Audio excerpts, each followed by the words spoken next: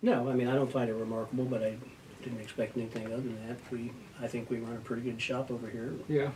Um, as I noted earlier, we were recognized less than a month ago for an award of excellence as a government agency. I think that's pretty good evidence that people on the outside do see us as running a good shop. And I think I also told him that the purpose of the report was to look for where we could improve. And I've never in my life contended that I was Jesus Christ. So other than him, I don't know who's perfect. The audit sort of implied in a couple of situations that defendants might not have been given the most fair situations, or might have been treated, I don't want to say totally unfairly, but particularly it pointed out that, you know, in some cases they meet their defense counsel immediately before the hearing, and it implied that that might kind of undermine the ability for the defense counsel to do its job properly. In another section, it talked about whether Let's or not... do them one at a time. What do you want to do? So, what's your response to that particular... I don't do the court-appointed docket. Judge Swartz does that, but I do monitor it, and I read the report. I read what his comments were. There's a reason we do it the way we do it, and I think it's a very valid and appropriate reason. And having read his report, having watched the court in operation in that regard, I wouldn't make a change. Part of my problem with the auditor is that he was not an attorney or a judge. He was a former police officer, and I think some of the nuances of court that might have escaped him. Having read that passage in the preliminary draft, I did my own little experiment. I took, after the docket was over, after the court-appointed docket was over, I took the actual cases that were on the docket and I evaluated what had happened.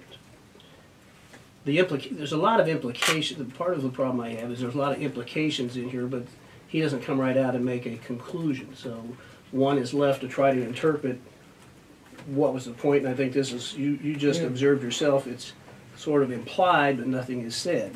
The implications seem to be that people weren't getting fair treatment. They were being bullied, if you will, into a plea. We had on this particular docket 48 people. Out of the 48, only 28 appeared. I'll get back to that point. Of the 28 that appeared, 2 applied for diversion, 13 had their case continued for further review, 7 people pled, 5 people pled not guilty and set the matter for trial. What those percentages tell us is that of the 28 that showed up, only 7% felt ready to enter a plea and did so. That's not unusual. It's not unusual for anybody to enter a plea when they have a charge of driving while suspended and they know their license is suspended and the prosecutor's willing to give them the minimum sentence. It's a pretty simple case. And it doesn't take a lengthy conversation with your attorney to decide what you want to do.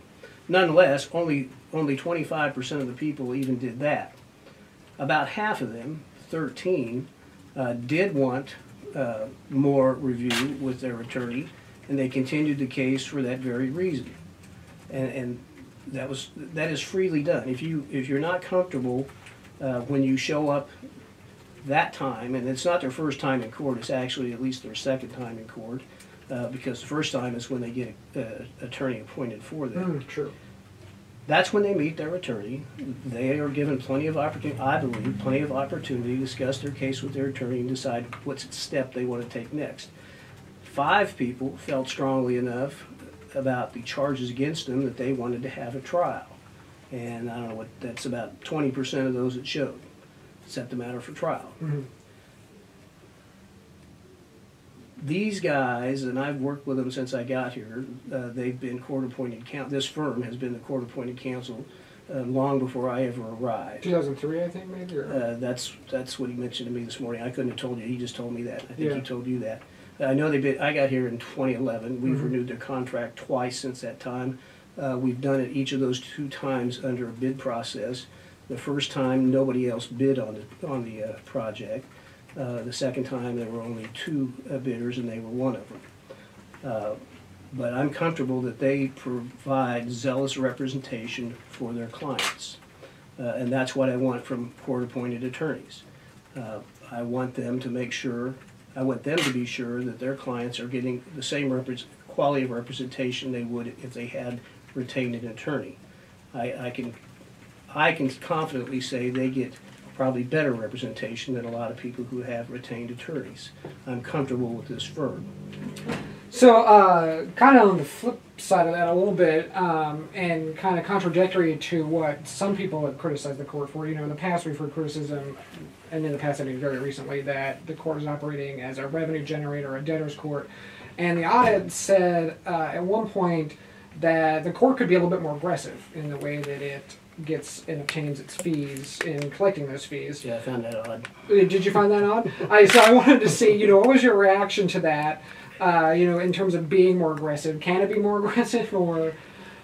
No, we have to be very careful. Well, actually, I kind of laughed at that one because he implied that if that I could get more money out of people than what they told me they were going to pay.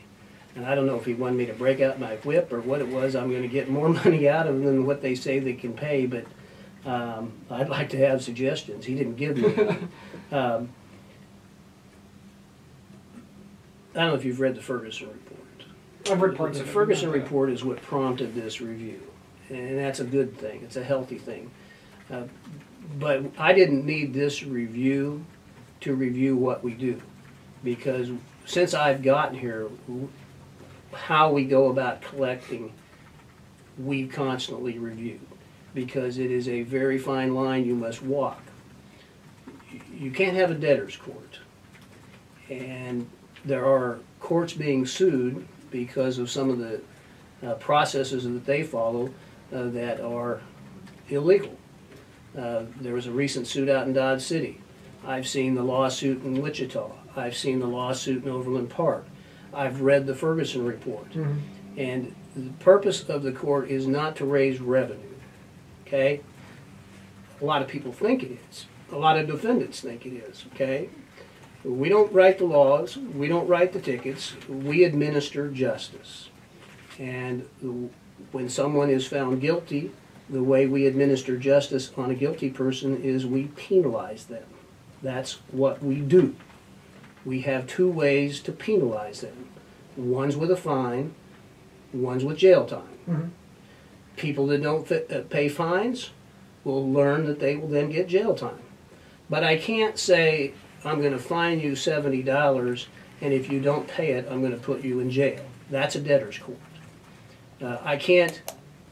In Ferguson, one of the things they were doing is that when people didn't pay, they would summon them back to court, and if they didn't show up, and this is just on the payment issue, and when they didn't show up, they would charge them with a new offense, a new crime, mm-hmm. for not coming back.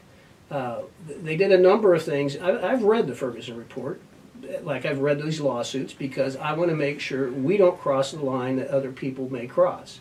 And I didn't need this report to tell me. I'm glad this report doesn't say anything in there that is reminiscent of Ferguson. But that's no surprise to me, because we're familiar with that, and we don't do those things that other courts have gotten in trouble for. That's not to mean we don't expect you to pay, and that's the difference.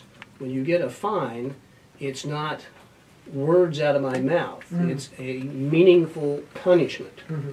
And if you don't pay and you aren't expected to pay, that's not punishment. Mm-hmm. And so when people are given a fine as punishment, they are expected to pay, and when they don't pay, we will make all efforts legally to collect what they owe. And that's what I inherited, is that I inherited a culture of people getting fines, but no meaningful efforts being made to collect. Mm-hmm. And so they got spoiled, and they just, what happens is they can continue to commit offenses with impunity. Right. And so my direction when I was hired, and I think it came from the city council to the city manager and to me when I was hired, improved collections, and we've done that.